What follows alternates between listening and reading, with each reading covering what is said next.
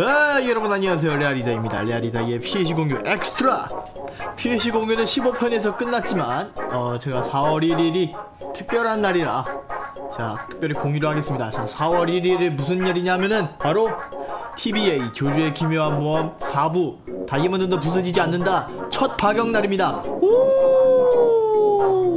그래서 제가 기분이 좋아서 특별히 진짜 특별히 하루만 4월 1일 하루만 PC를 공유하도록 하겠습니다. 자 바로 SD로 만든 조타로 PC와 진짜 파격이에요 이거. 진짜 하루만 공유할 겁니다. 스타브라치로! 자 SD 조타로와 SD 하이안 비오 를 이렇게 딱 공유합니다. 어때요? 참 좋죠? 자 그러면은 공유기간을 알려드리도록 하겠습니다. 공유기간은 4월 1일 딱 하루에요. 오늘 딱 하루! 오늘 딱 하루 이 PAC들 이 고퀄 2개의 PAC들을 가져가실 수 있습니다.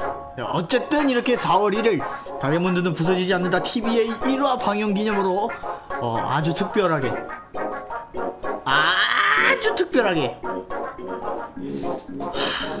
진짜 너무 좋다 TBA 다이아몬드. 내가 조스키를 드디어 볼 수 있다니 너무 좋아. 어쨌든 잡담이 길었네요. 예 어쨌든 이번 강좌랜다 공유는 여기까지 하겠습니다. 너무 흥분해가지고 공유를 강제라고 했네요. 어쨌든 이번 영상이 여기까지 하도록 하겠습니다. 여러분 또 하나 주의 있죠? 그거 절대 2차 배포하시면 안됩니다. 아시겠죠? 자 지금까지 레알이다이였습니다. 감사합니다. 바이바이. 기모띠.